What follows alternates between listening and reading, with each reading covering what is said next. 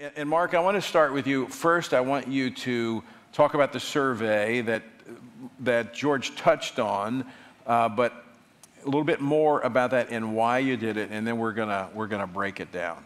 Okay. Well, Tony, about 6 months ago, some of the friends that you and I both know, secular conservatives, came and said this enormous red wave is coming. And that's fine. We looked at some of the data, and I said, well, what's driving it? From what value source is this emanating, the energy that's driving it? Because we know it's not party-driven anymore. And now from what George has told us over the last several years, it's not necessarily religiously driven. And they said, well, who cares? I said, well, I do. I said, how are you going to govern if we don't know what the people want and why they're selecting these issues? And they just didn't care. And I care for two reasons. One, we can't sustain the religious or conservative movement in the United States without being able to relate to the people on their personal needs and why they're making the choices they are. And second, as you know, I do some work around the world. I think some things are coming in the next 18 months to 2 years that are going to require leadership of the United States for the rest of the world, not just ourselves. And to be able to relate to the world what we're about and why we're doing it. So I called my good friend George and said, we need to commission this poll. We need to find out, what does America believe and why does she believe it at this point in time? And that was the purpose behind the research. So George, what did you find out? Well, it's interesting because when we looked at all of this, we looked actually at people's values. We tested 48 different values to figure out what drives people in their daily lives. And amazingly, by far, the #1 value across all the different subgroups, and we looked at more than 80 different subgroups of the population, the #1 value across all was family. It's the lens through which we organize and orchestrate our lives. And so as people are making their decisions, their thought is, how's this going to affect my family? What can I do that will be best for my family? How is what the people in D.C. and in our state capitals and elsewhere, what they're talking about, how's that going to affect my family? That's really the key thing for them. And second on that list was happiness. So there are two particular things that are driving Americans. It's family and happiness. And there are other things that we discovered that are important as well. But I think in many ways, we've misjudged the American people. We think that they're driven by issues. We think that those are the things that matter to them. When in point of fact, they care about their children, their grandchildren, their spouse, what they can do as a unit. That's the unit that drives them in life. Well, could that not be rooted in God's creative order and as God has designed it to be? Oh, it is rooted in His order. And we have a great opportunity now to participate with God in this new ordination. And to echo what George has just said, it's important to understand, and we knew at the time we did the research, the American people feel isolated from their national leadership. It's one thing to say 60% think Congress is corrupt, and that 65% think that all candidates running for office have a hidden agenda. But the scary thing is 87% think the country's on the wrong track. Political operatives in Washington, D.C. traditionally look at that and say that's because they're mad at the opposition, they're not mad at me. And it's across the board, Tony. Republicans are rejecting the Republican Party, Democrats are rejecting the Democratic Party, and they're not listening to these issues that they're trying to cram down our throats on just secular and divisive issues. They're retreating into this family unit, this structure, and the difference is we preach family values, and we still believe that, and we still will. What they're saying is that the family has value. There's value in the family as a unit, and that's Old Testament stuff. It is. So George, this is a discovery for, policymakers and even Christians that have, we've been focused on the policy, but we're going back to the very foundation of how God created things, and the policies emanate from that understanding. But it's also a moment of opportunity to educate as to why these things matter, why the family matters, because most of the world does not have that biblical worldview that you talked about. So they don't know that this is in God's creative order, that they have this interest. So it's also a teaching moment. It is, and you know, I mentioned before that we never talk about worldview. People don't reflect on worldview. Americans aren't a reflective people. We're doers, we're not thinkers. We want to accomplish. We don't want to reflect on our accomplishments. We want to keep going. But this is one of those opportunities where we have to help people think about worldview without rubbing their face in it and causing them to think, oh my gosh, this is theology 404. It isn't. This is how God created us to live. And so it's really the natural way when we're in God's plan, when we're moving in his pathway that he's ordained for us. We don't even realize it, but that's right, what's right before us. So it's a terrific opportunity in kind of a softer sell approach, if you will, to get people to think about the things of God by talking about values. So what is the process? How do you envision this conversation beginning so that it starts with the family unit, but then as last night David Barton was talking about, I think he was quoting Charles Finney, if I'm not mistaken, about God, country, family, and talking about that order. And you know, some said, well, wait a minute, it should be God, family, country. And his point was that there was an understanding in our nation that you had to keep the country on the right track, or it was going to mess with the family. And of course, that has been the model of Marxist communist countries, to remove the family because it stands in the way of their agenda. I think, Tony, after all these years of working in national politics, understand why communism's first order is always to eliminate the family, God first and the family second, in any process of authority.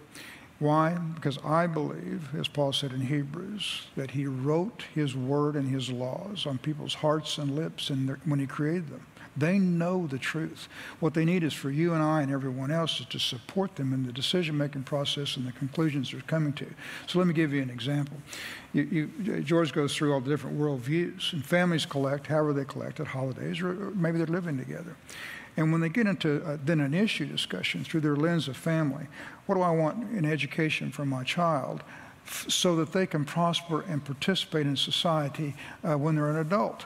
And they don't start with, well, how do we teach them to be sensitive on social issues that they're not relating to? They want reading, writing, math, science, and then they can have a curriculum on that, like gym or something, but it's not the priority. They come to that conclusion. Why? Because it's ordained on their hearts and their lips. So our opportunity now is to speak into that structure. And I start with you. I mean, the opportunity to be here with you is just extraordinary, and I thank you very much for it. It's going to take leaders like you and others for all of us to look at the world differently. We've tried to impact Congress all our lives. We've worked on it with elected officials all our lives. We worked on government policy. I still do this internationally. When maybe the structure is going straight to the people and their family structures, and they'll tell government what to do, because they're not listening to government right now. And so if you think of everybody you see out there when you go to the mall, that they're in a family unit. Now this is, we're talking about 80, 90% of the public relates to this. And we speak to them through their lens, through their desires, through their natural inclinations, as you say, their ordained inclinations. We may have more success than dealing with Congress. Well, it encourages me because all of these external forces has not eradicated what you just described. God has put this on the hearts of man. And George, you and I have talked about this a little bit, and you're actually encouraged by these results, uncharacteristically. Well, thank you for that. Yeah, but you know, when I look at the structure of the values that people are buying into, they relate to several larger concepts or narratives, you know, goodness, maturity, stability, responsibility, moderation. And so this gives us an opportunity now. We've got another hook that we've got with people where we can talk to them. What is goodness? How do we know what goodness is? You know, we have the opportunity to bring them back to some biblical foundations without them feeling like, oh, he's being spiritual on me again. Mm-hmm. It's like, well, no, we're just trying to unpack what it is that you want. Let's really understand that so that as we're looking at our world and we're trying to figure out what that's going to look like in very tangible, practical ways, we get it. And from a policy standpoint, you know, when we're dealing with educational issues, which we're going to be talking about later today, it is coming from the mindset of, all right, what's this parent really interested in and connecting with their point of interest. We're going to get to the same place. We're going to bring them over to understanding of this whole transgender ideology and the CRT that they're pumping in is in conflict with the parents, but we've got to bring them to that understanding that this is at cross purposes with what they want. And there's two cross purposes. One is the ultimate conclusion, and the other is their authority over their own family. That was what the Virginia elections were about. They want a partnership.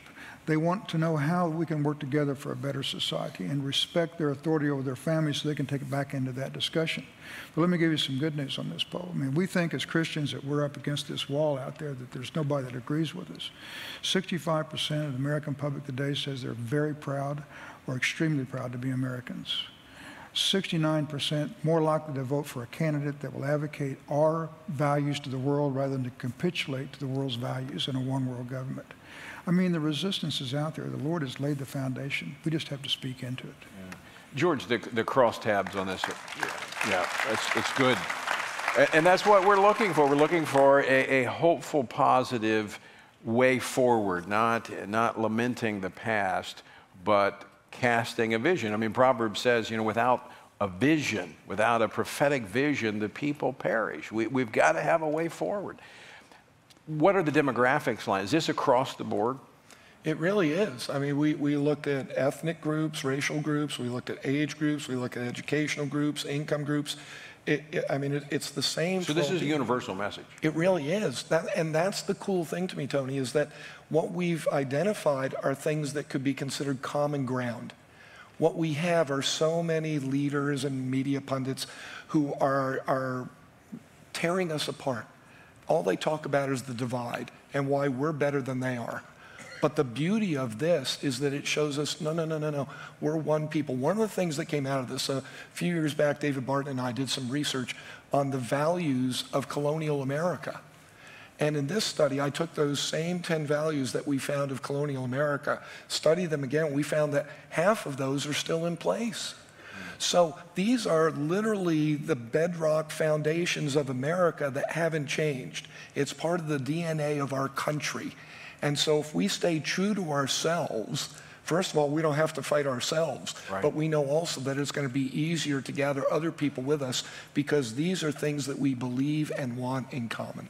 Well, this is great news because it is a place of beginning, not the place we're going to end up, but it's where we can start with common ground and build on that.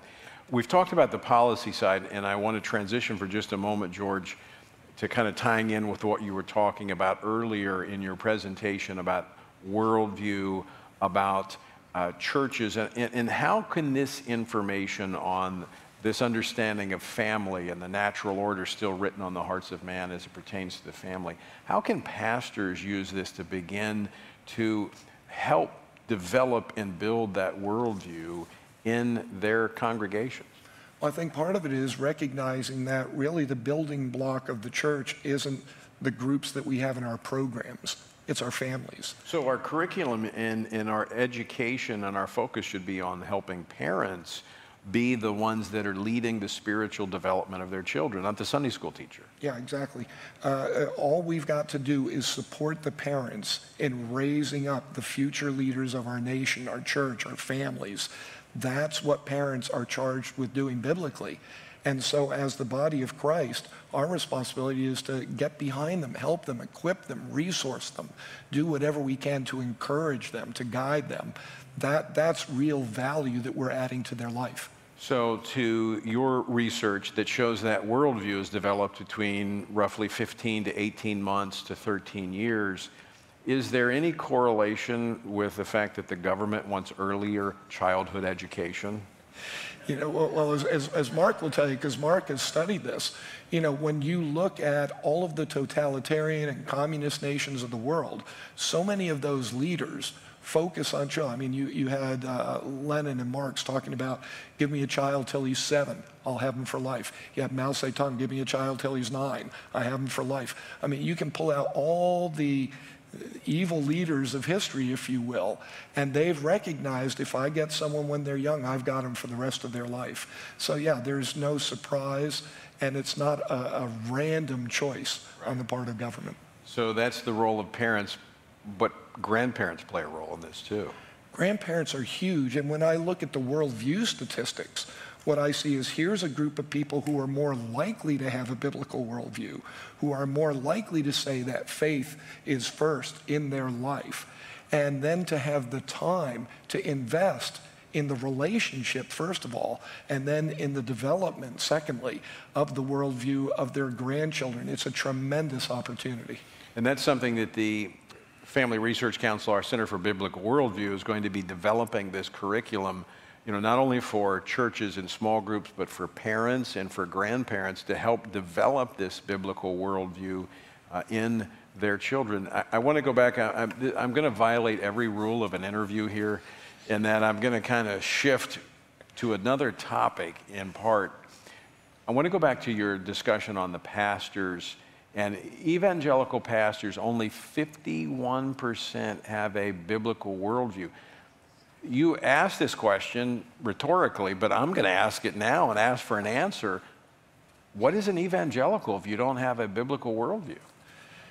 One of the comments that I make when people talk with me about that is right now the culture is influencing the church more than the church is influencing the culture. And to me, that's one of the greatest examples of it, where you have the individuals who are supposed to be providing biblical leadership to the people who have come to them for biblical leadership and teaching. And yet what they're doing is they're embracing the ways of the world. They're softening God's word so that it's more palatable. It's not as difficult. We can meet our standards. Wrong. We've got to get back to God's way of doing it. So what does it mean to be an evangelical in our culture today? Not a heck of a lot.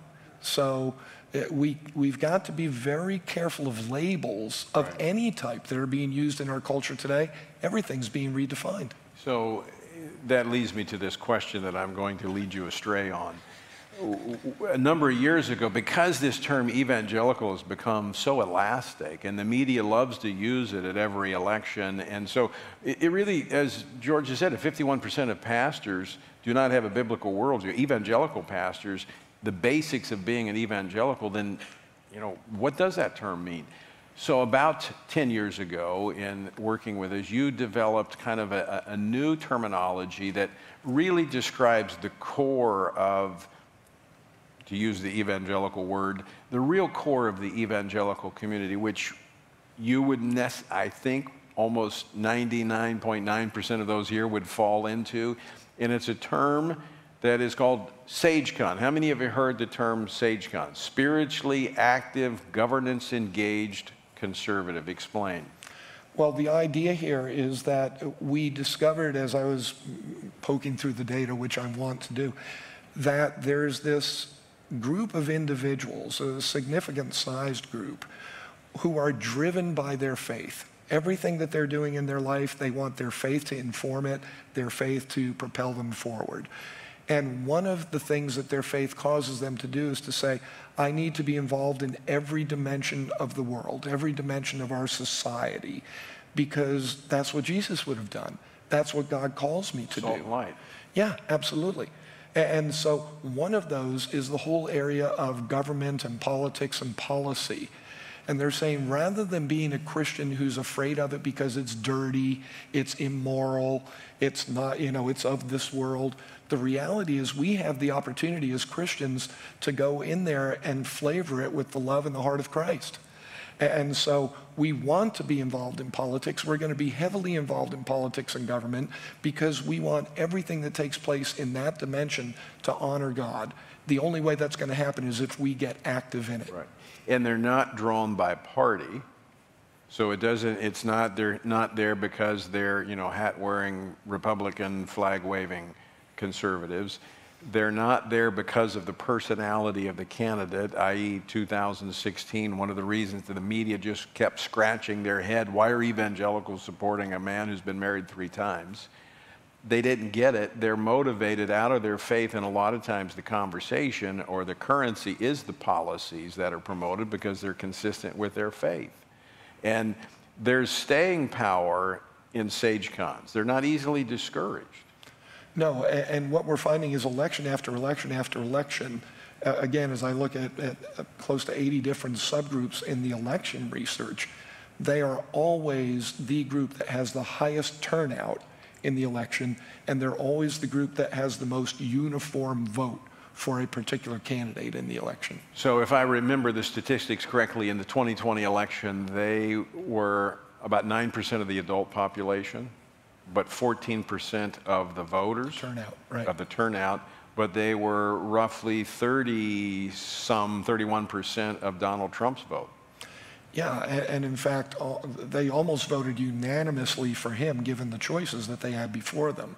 But that's a significant chunk of vote for a candidate. I mean, that is a very influential voting bloc. Yeah, I mean, as Mark knows, when you're managing campaigns, if you can get one group that's going to give you 3 out of 10 of your votes, boy, do you pay attention to them. And what was their turnout? 99%. Now you understand why the media wants to discourage you.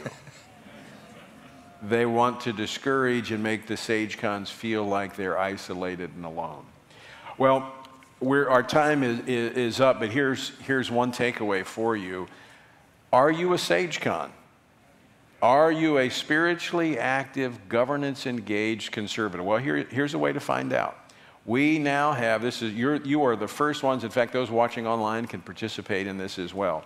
We now have, working with George, we have a survey. It's a brief survey, but it will indicate whether or not you are a SageCon, at least give us a good indication.